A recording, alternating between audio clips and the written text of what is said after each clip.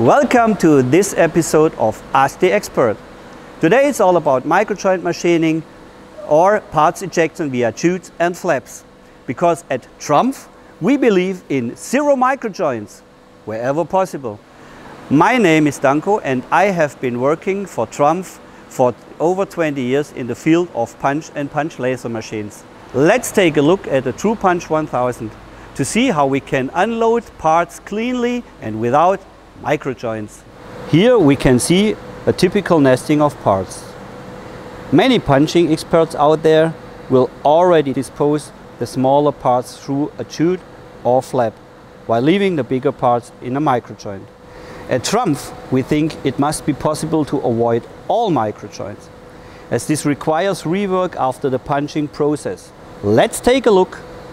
On the left side you can see the machine punching the nesting with microjoints. On the right side you can see the version without microjoints. The point is, the punching itself is a bit faster on the nesting with microjoints, but it requires rework afterwards. Whereas our example on the right is guided to the wooden pallet box. The operator on the left picture is manually breaking out the parts from the skeleton, and sometimes, if you need a high cutting edge quality, you will need further quality improvement steps.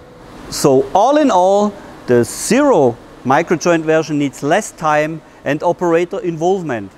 The only difference between both strategies is that we use the so-called part flap to unload parts, which is available on all TRUMPF punching and punch laser machine in different sizes.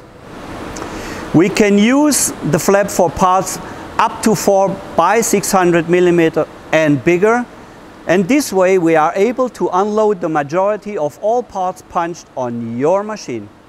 From my operator's point of view, sheet metal processing without microjoints is the way to go, since microjoints cause rework and decrease parts quality. Both things we don't want to have. I hope you enjoyed this episode of Ask the Expert, and I look forward to see you again next time. Or write us, we look forward to your feedback. Take it easy, your Danko.